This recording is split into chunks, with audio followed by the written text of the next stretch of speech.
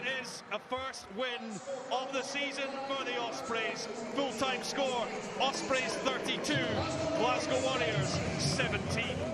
Very disappointing, given how we went last week against Cardiff.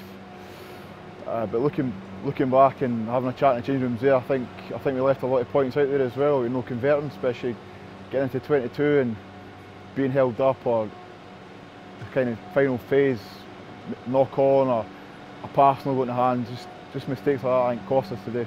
It's just individual error, and I've seen it a lot last season as well, but I think it just comes down to being accountable for the errors and working on it during the week. But for me, it's the individual errors cost us today, and we paid the price for it.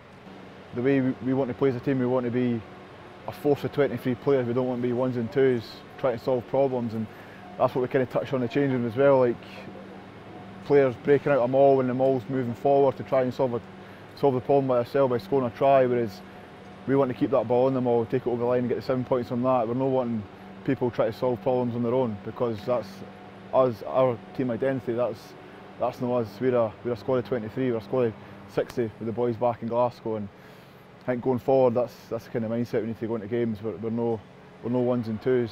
We're a 23 on the day, and we're a 60 during the week back home.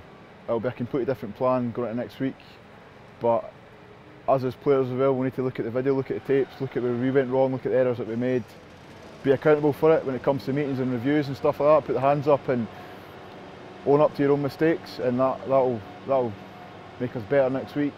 But Bulls, traditionally really good set piece team, really good driving team, maul team, and we got a couple of mauls wrong today as well defensively. But I think we need to tighten up the areas.